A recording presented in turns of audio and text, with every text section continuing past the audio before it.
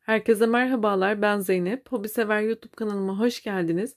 Bugün sizlerle oldukça güzel bir battaniye yapacağım. Rengarenk olacak. Ana rengimiz beyaz. Az miktarda da renkler kullanacağız. Hemen tığ numaramı da göstermek istiyorum. Eğer eliniz sıkıysa arkadaşlar tığ numaranızı da kalınlaştırabilirsiniz. İplerimde anti peeling özelliğine sahip bebe yünleri, istediğiniz markaları rahatlıkla tercih edebilirsiniz. Hatta arta kalan iplerinizi değerlendirebilirsiniz. Hemen model anlatımına başlayalım. Evet, bismillah diyelim ve hemen zincir yapımıyla başlayalım. Ben ana renk olarak beyaz kullanacağım arkadaşlar. Tercih size kalmış. Dilediğiniz renklerle rengarenk bir battaniye yapabilirsiniz. Her bebek battaniyesinde olduğu gibi bu modelimizde de ilk kurulum zincirlerimizi fazla sıkı yapmayalım. İstediğiniz uzunlukta başlayabilirsiniz. Örneğin 100 x 100 ebatında yapmak istiyorsanız benim sizlere tavsiyem saymaksızın zincirlerinizi uzunca yapın. Ekstra ilave 10-15 santim daha zincir yapın. Deseni kurduktan sonra istediğiniz uzunluğa geldiğini düşündüğünüzde fazla gelen zincirleri kesebilirsiniz. Sayı belirtmek gerekirse de 3 ve katları şeklinde zincirlerle de hesaplayarak başlayabilirsiniz. Ben bir miktar zincirlerimi uzatıp döneyim arkadaşlar. Evet, ben ufak bir model anlatacağım için benim için yeterli. Şimdi burada hemen yapmış olduğum kısımdan başlıyorum arkadaşlar. Geriye dönük 1, 2, 3, 4, 5, 6. zincir yuvamıza bu şekilde batıyorum ve sık iğne ile çıkıyorum. Bir yuva elde ettim. Burada 1, 2, 3 zincir. Aşağıdan da sayıyorum. 1, 2, 3. zincir yuvamıza bir sık iğne. 1, 2, 3 zincir. 1, 2, 3. yuvaya sık iğne.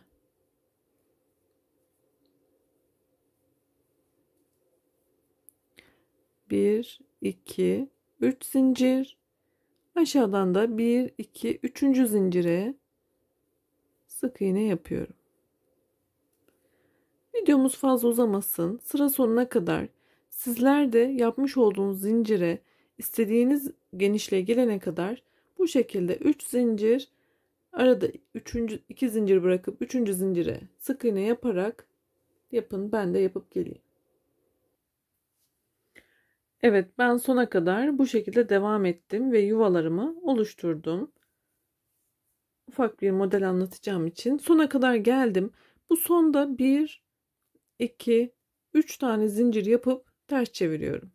Burası kenar olacak. Bunu saymıyoruz arkadaşlar. O yüzden şimdi üstüne alıyorum. Bu boşluğun içerisine 3 tane trabzan yapacağım. İkili trabzan.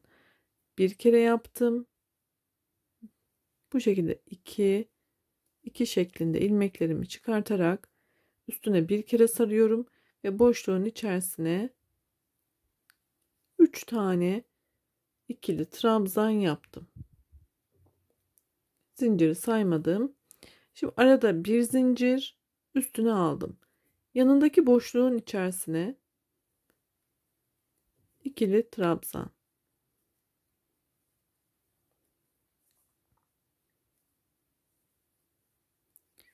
Üç tane oldu. Yine arada bir zincir üstüne bir kere sarıyorum. Hemen yanındaki boşluğa ipimi çıkarttım. Önce 2 tane, sonra 2 tane. Bu şekilde bütün yuvalara 3 tane ikili trabzan yapacağız. Aralarda ise bir tane zincir. Şöyle göstereyim arkadaşlar yakından. Üstüne alıyorum. Yandaki yuvaya geçiş yapıyorum. Arada bir zincir. Bu şekilde sıra sonuna kadar devam edelim. Bütün boşluklara yaparak sonda buluşalım. Evet, sona kadar devam ettim. Sondaki boşluğumuzu da beraber yapalım istedim. Bu sona geldiğimde yine 3 tane yapacağız. İkili trabzanımızı.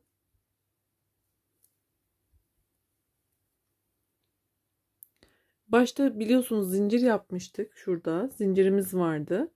Burada da üstüne alıyorum ve bu zincir yuvasına batarak bir kenar oluşturuyorum. Bunu da yine ikili trabzan şeklinde çıktım. Yani bu sonda 4 tane oldu. Başta da 4 taneydi. Şöyle tutalım. Aralarda üçlü gruplar, kenarlarda 4. Şimdi burada diğer rengime geçeceğim. O yüzden pembe olanı aldım. İpimi buradaki ilmeğin içinden şöyle geçiriyorum.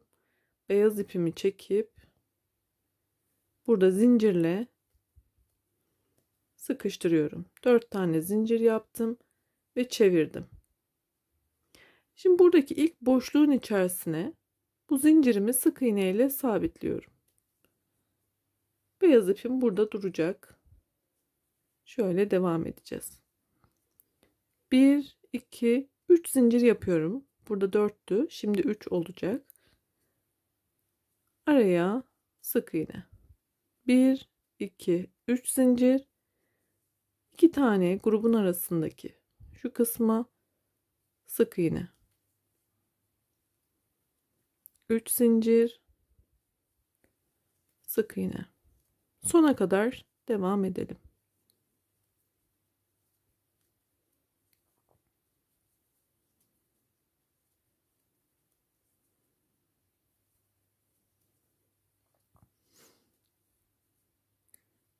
Evet, sona geldim.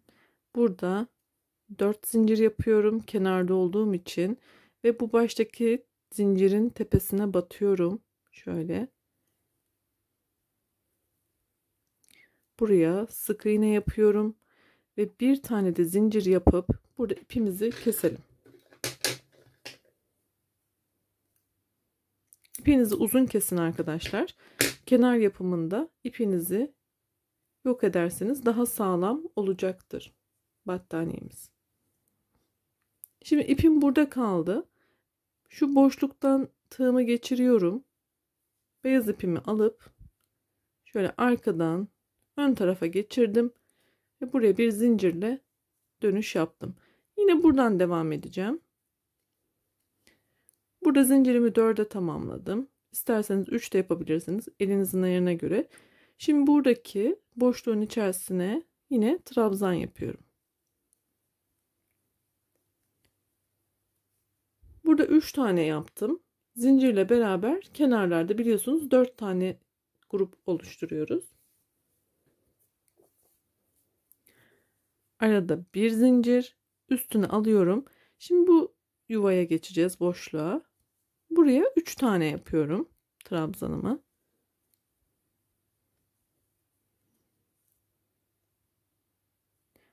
Bir zincir, üstüne aldım. Şimdi yandaki yuvaya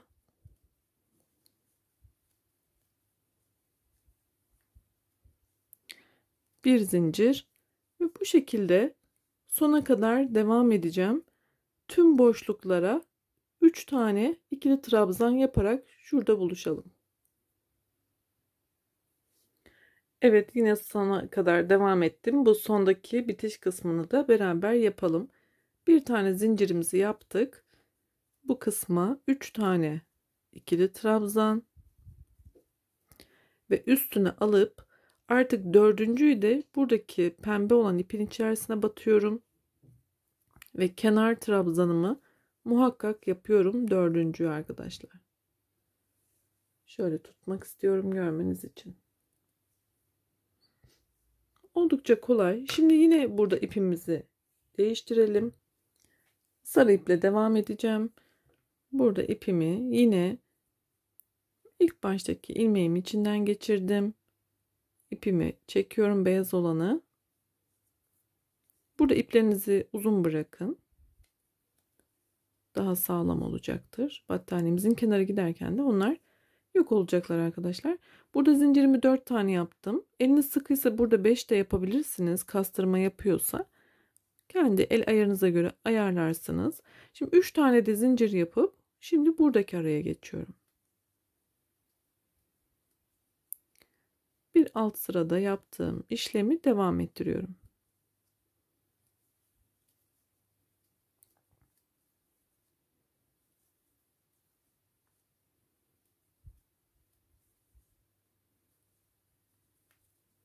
Sona kadar ilerleyelim.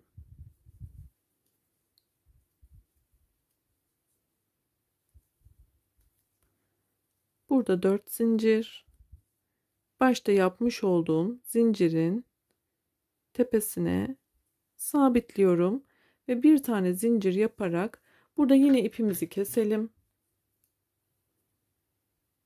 Eğer tek renk yapacak olursanız ipinizi kesmenize gerek yok. İki renk yapacaksanız da ipinizi yürütebilirsiniz. İp yürütmeyi nasıl yaptığımı da başka videolarımda da anlattım. Onlara da bakabilirsiniz. Şimdi beyaz ipim yine burada kalmıştı. Tekrar buradan devam edeceğim. Önce ipimi öne geçiriyorum. Şöyle buradan zincirimizi yapalım ve hemen trabzanlarımızı yapmayla devam ediyoruz. Modelimiz bundan ibaret arkadaşlar. Ben her sırada farklı bir renk koyarak devam etmek istiyorum görmeniz için.